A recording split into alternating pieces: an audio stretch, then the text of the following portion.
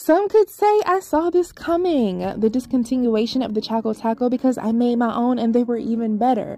To make your own, just grab some of those waffle cone bowls, soften them up in the microwave for a couple of seconds and shape them to taco shape. I made some ice cream with sweetened condensed milk and heavy whipping cream.